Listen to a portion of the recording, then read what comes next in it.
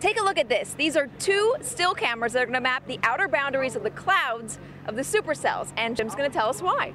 Because we want to know what the origins of the rear flank downdraft are, and that's important to know why the tornado forms.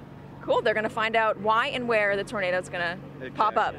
Now this is a pod. What they're going to do is they're going to drop it on the ground, hope the tornado passes right over it, but what if it flies away?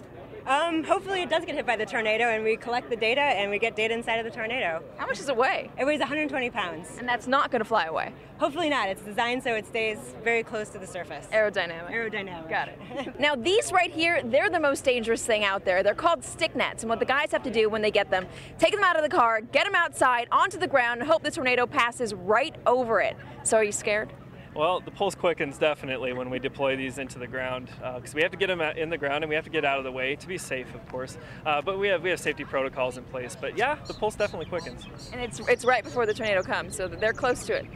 Yeah, absolutely. Sometimes we can actually see the tornado when we're making the deployments. As you can see, there's a lot of equipment taking a lot of measurements, and all of this stuff is going to work together in order to find out more about tornadoes and why they form. What does this radar actually do? This is one of the larger Doppler radars involved in the project, and we're going to be looking at the storm from the bottom up and the environment around the storm.